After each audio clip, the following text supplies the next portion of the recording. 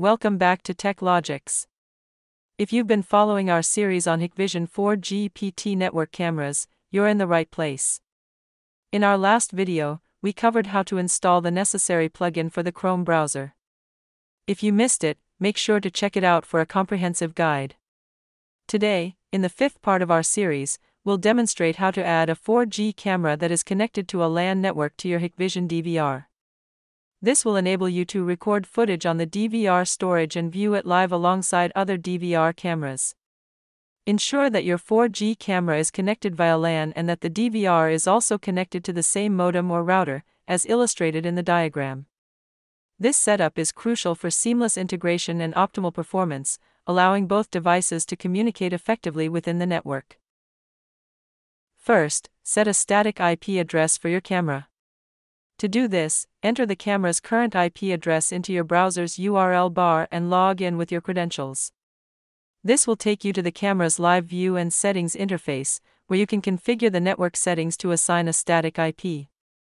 To set a static IP address for your camera, navigate to the configuration page, then go to Network and Network Settings, and select TCP/IP. By default, the IP address is set to be assigned automatically through the DHCP option.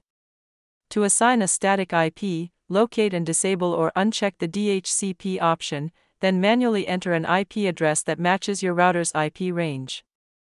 For example, if your router's IP is 192.168.1.1, you can set the camera's IP to something like 192.168.1.101 or another available address within the same subnet.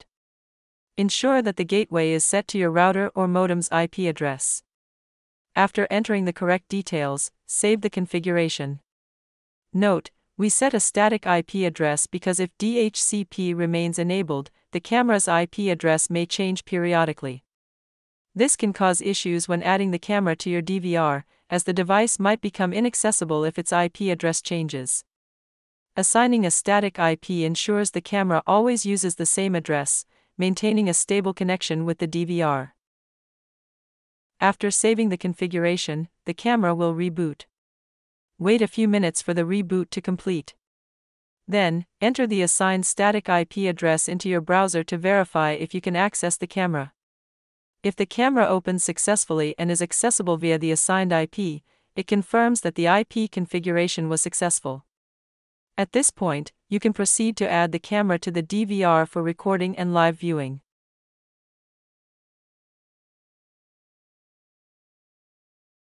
To add the camera to the Hikvision DVR, open the DVR's IP address in your web browser and log in using the admin credentials.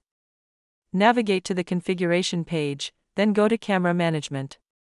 On this page, you'll see options for both analog and IP channels. By default, a 4-channel Hikvision DVR is equipped with 4 analog channels and 1 IP camera, while an 8-channel DVR has 8 analog channels and 2 IP channels.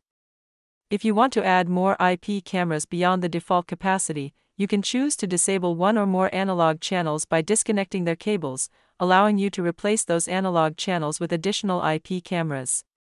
In this demo DVR, we have the option to add one additional IP camera. To do this, we will demonstrate adding the 4G camera to the DVR by choosing either the Manual Add or Quick Add option. If you select Quick Add, the DVR will automatically search for cameras on the same LAN network and list any detected devices.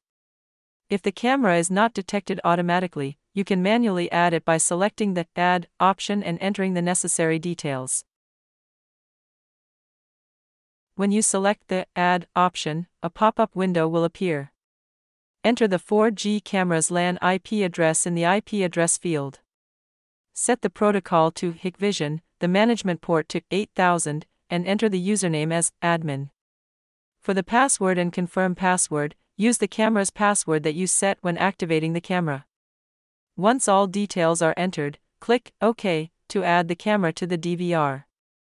If the configuration is successful, the camera's status on the IP channel page will change to Online, confirming that the camera has been added correctly. This indicates that the DVR is now communicating with the camera, and live feed and recordings will be captured through the DVR accordingly. Now, the added camera will appear in the DVR's Live View section. It will be displayed alongside the existing DVR cameras, making it easy to access multiple feeds from a single interface. This setup allows you to monitor all camera feeds simultaneously, providing a comprehensive and integrated live view experience. You can switch between cameras or view them all at once for effective surveillance.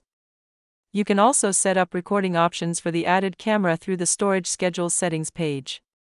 This allows you to customize how and when the camera records, giving you flexibility to tailor the surveillance to your specific needs.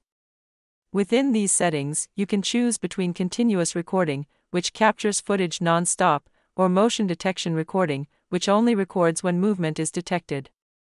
You can also schedule recordings based on weekly or hourly time blocks, ensuring efficient use of storage and targeted monitoring according to your preferred schedule.